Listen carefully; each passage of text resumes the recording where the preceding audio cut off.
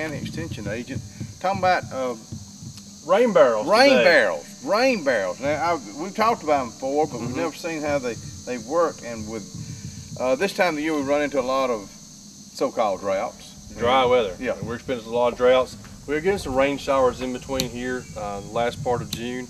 But rain barrels are gaining a lot of popularity, not only from a water conservation standpoint, but just for practical use. A lot of people will install a rain barrel for collecting rainwater for use of their plants, watering their garden, even irrigation. And so today we want to show you a little bit about rain barrels, talk about rain barrels and how you can put one in, and actually how you can use those for your garden and water some other plants. Now, this is something that you can use at your home, your farm, your business. So let's just say at the TV station we want to have a rain barrel. Right. What would we need? You can start off with something real small, just like this is a 55-gallon barrel. They come in various sizes. You can get a large cistern where it may hold 500 to 1,000 gallons of water. Depends a lot on your roof space, but a rain barrel like this, you sort of have to judge about how much water you can collect. Here we installed this on my home. It's just barely collecting rain off about maybe a fourth of the side. The area that's collecting rainfall is about maybe 12 by 20, and so that's roughly about 240 square feet. And so if we were to have a 1-inch rain, I estimate we could probably collect about 150 gallons of water in one inch rain. And so this thing would overflow naturally because it only holds 55 gallons. All right, that's a lot of water. Let me ask you this. If you had, how would you fix it up to where you'd in a big rain, we knew we had a big rain coming? All right, good How would question. you?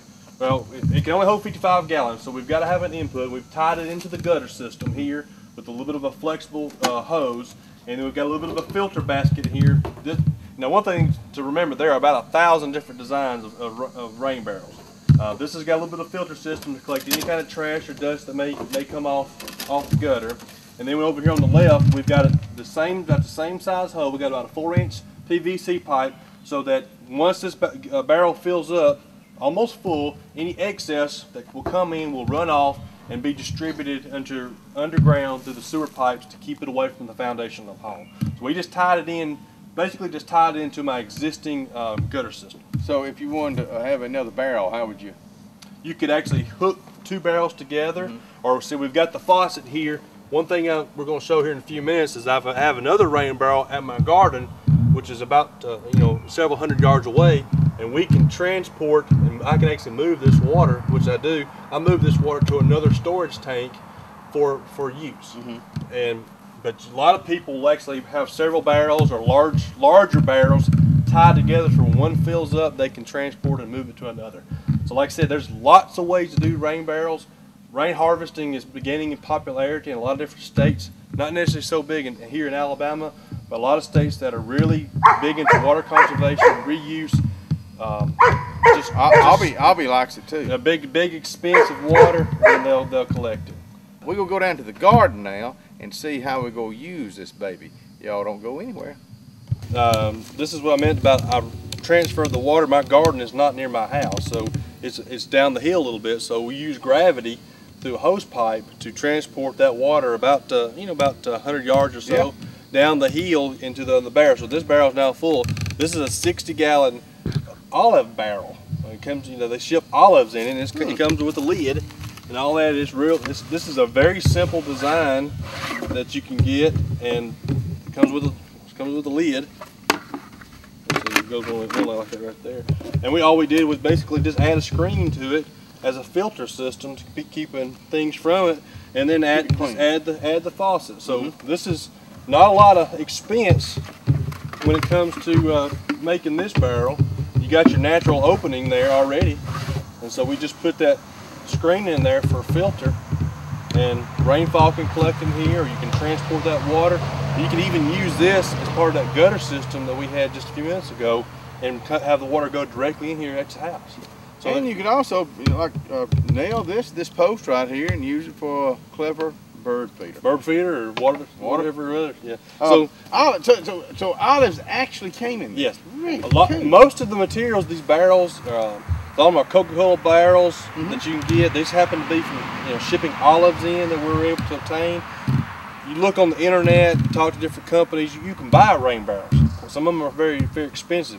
You go real cheap and just having all kinds of barrels. I've even seen them used with the trash cans, plastic trash cans. So anything that will hold water can be used as a rain barrel. Use your imagination and save money. Absolutely. But on the same part, water your garden, water your lawn. I want to see how this works. Absolutely. So we got it now hooked with a hose pipe.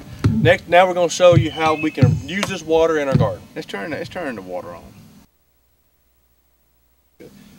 Turn the water on. We've got a hose pipe hooked to that green olive barrel that we just showed you, and now we're going to demonstrate the water coming through a soaker hose. So here we can use this water. The pressure from that 60-gallon tank is enough pressure to just barely beat out water, and here we can water our vegetables or our flowers, whatever, nice and slow, which is what vegetables prefer. It's good to soak them from a rainfall or for irrigation, but a nice slow constant water, maintaining that moisture content is quite nice. You can see it beating up, and you can just, let it run as long as you want to, enough to water your plants. No power, no power, no pump.